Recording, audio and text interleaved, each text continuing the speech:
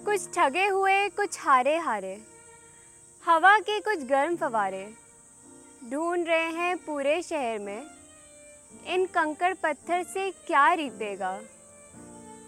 अबके मैं बरसा तो कहाँ सीपेगा।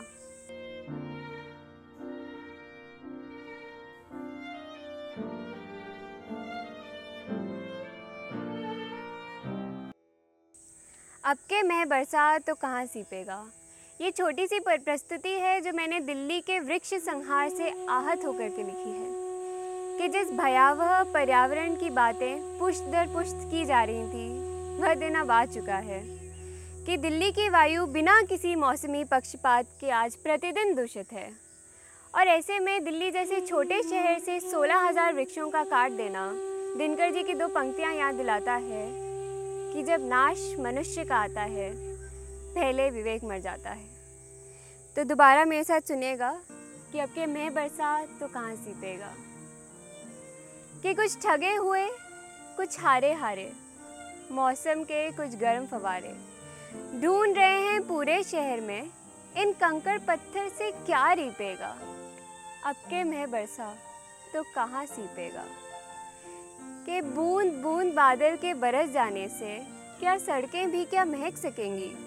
कि बूंद बूंद बादल के बरस जाने से क्या सड़कें भी क्या महक सकेंगी। रोज़ रोज़ की सियासी बहस से क्या अब अदालतें भी बहक सकेंगी। जिसकी कुल्हाड़ी उसकी ऐश, नया ये जग पाठ सीखेगा। अब के मैं बरसा तो कहाँ सीपेगा। कि कोई लड़े असल में आवाज़ उठाए, ऐसे क्या ही किस्में हौसले होंगे। कि कोई लड़े असल में आवाज़ उठाए, ऐसे क्या ही किस्में हौसले होंगे।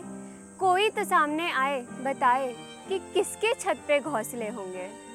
कि कोई लड़े असल में आवाज़ उठाए, ऐसे क्या ही किस्में हौसले होंगे। कोई तो सामने आए बताए कि किसके छत पे घोंसले होंगे।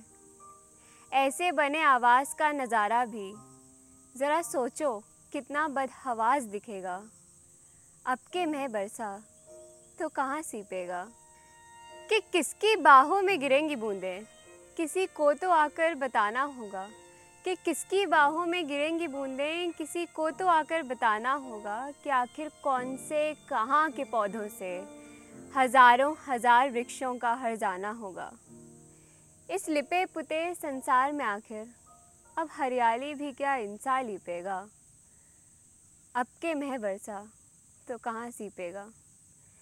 अब के मैं बरसा